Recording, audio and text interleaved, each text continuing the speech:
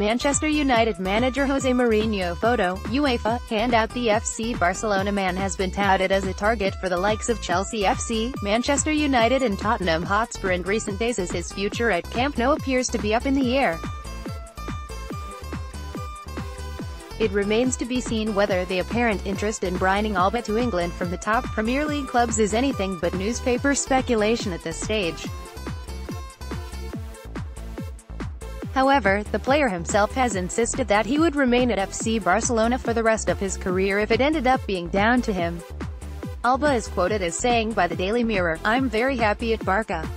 If it depended on me, I would stay at Barcelona my whole life.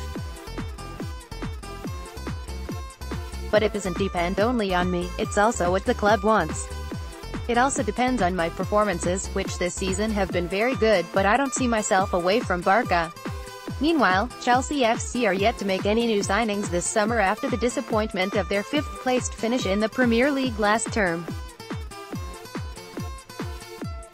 Manchester United have been somewhat busier, with the Red Devils having brought in both Diogo Dalot and Fred so far this summer as Jose Mourinho looks to assemble a squad capable of winning the Premier League title next season following their second-placed finish last term.